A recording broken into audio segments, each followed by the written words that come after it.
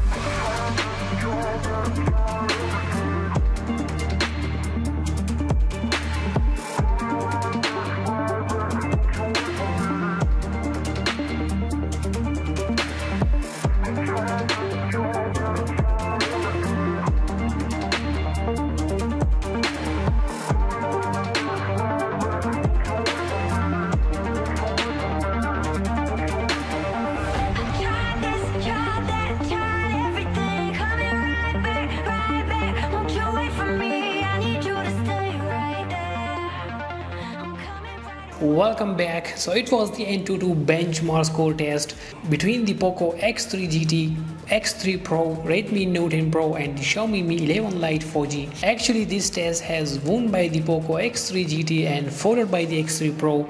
On the third we have Mi 11 Lite and on the last we have the Redmi Note 10 Pro. So now it's very clear among these smartphones the Poco X3 GT is definitely the best for heavier games or for your normal use, because you can see there is a huge difference on the GPU scores between the Poco X3 GT and the X3 Pro. Now the choice is yours. If you are thinking to buy any of them, I will definitely prefer the Poco X3 GT against the Poco X3 Pro, Redmi Note 10 Pro and the Mi 11 Lite. But at the end you guys are here to judge, so I would like to know your thoughts in the comment section about all of them. Okay, so it was all from us for today. Just make sure to subscribe my channel and give thumbs up to this video. Thanks for watching, and as always, keep supporting us.